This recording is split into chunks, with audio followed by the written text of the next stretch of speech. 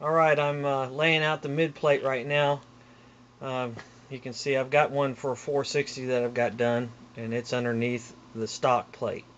And so what I'm going to do, since I'm going with a small block, I've got to have a whole different set of bolt pattern. So I'll take the calipers and do some measuring, get my center lines so that these holes are about the same, and on each side they've got to be the same because this thing has to be in the center.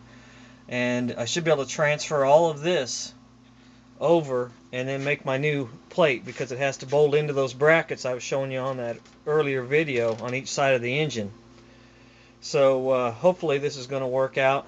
I've got the engine pulled back out. I've got it already transmission separated. So I'll make another video because I can't figure out how to edit this thing. Thanks, bye.